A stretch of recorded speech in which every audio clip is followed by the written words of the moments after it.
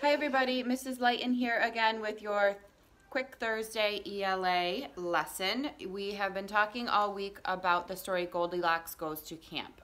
It incorporates a lot of different fairy tales in a very fun way. The author really does a great job kind of subtly adding in the different variations of all those fairy tales so that you guys can have fun determining which ones are being referenced. You had a chance to enjoy a read aloud with Miss Radley on Monday along with your Zoom ELA lesson, and then you guys also did some writing with finding claims and then backing it up with text evidence. We are going to kind of do the same thing today with your graphic organizer that you will be completing. It is the second to last page in your remote learning packet. It is 2.3 entitled What's So Funny. There's also a writing activity that follows this that we are not going to worry about. So today we are going to be talking a little bit about sensory language and what that means. And then we are also going to be pulling some funny moments from the story, why we think they are funny, and then also what tools or what we think the author is using or doing when using these certain funny little tidbits in their story. So again, we'll be making a claim and then backing it up with the text evidence. So the story Goldilocks Goes to Camp. I found that while reading, the author goes into really great detail to kind of set the scene for you guys. Most prominently, I found that in the forest scene.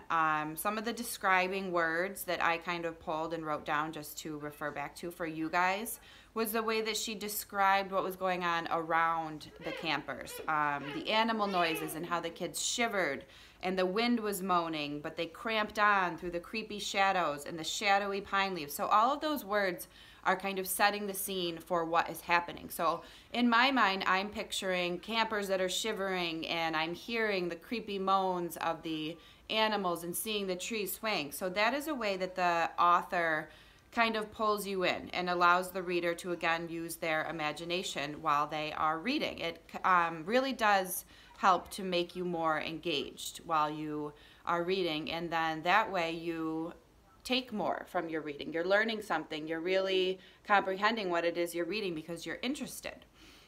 Just like the poetic devices that we talked about in our last unit, it's a way that the author, like I said, pulls you in. So to go along with that, we have a quick review about sensory language.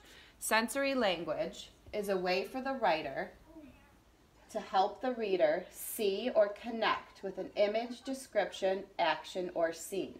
So what the writer does is she kind of builds on each one of your 5 senses while writing so that you are able to connect with what is going on in the story.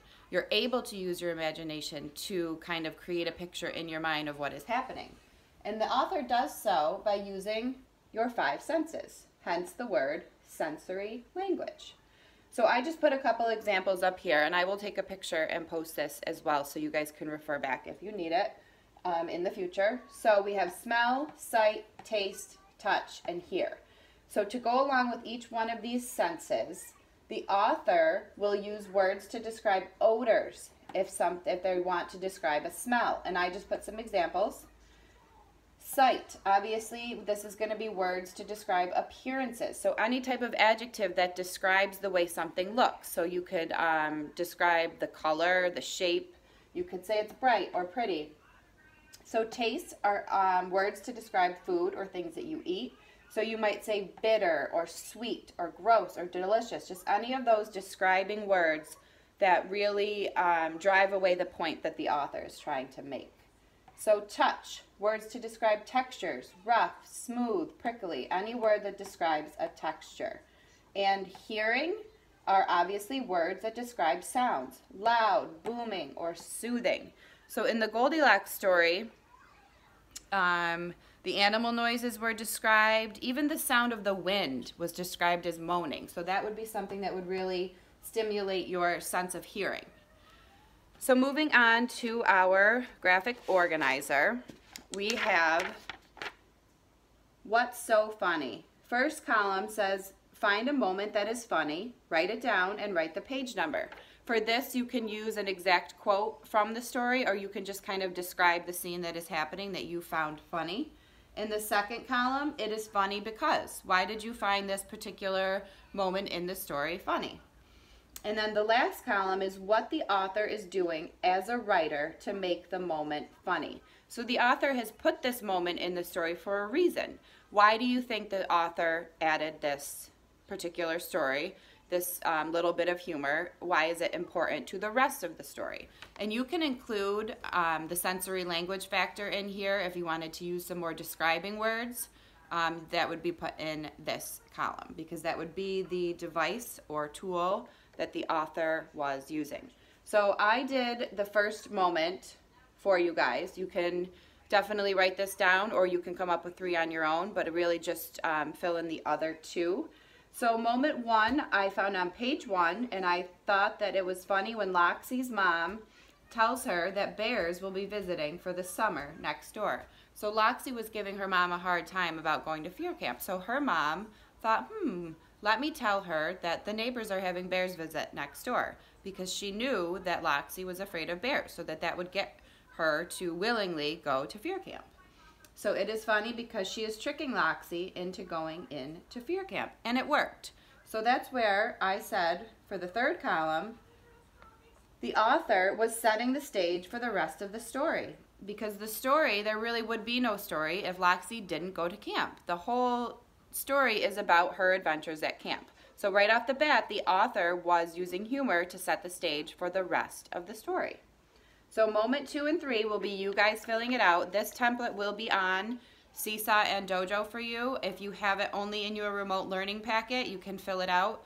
Take a picture, text an email to your teacher. I will post the materials along with the rest of the stuff on Seesaw and Dojo. Again, if you guys have any questions, please reach out.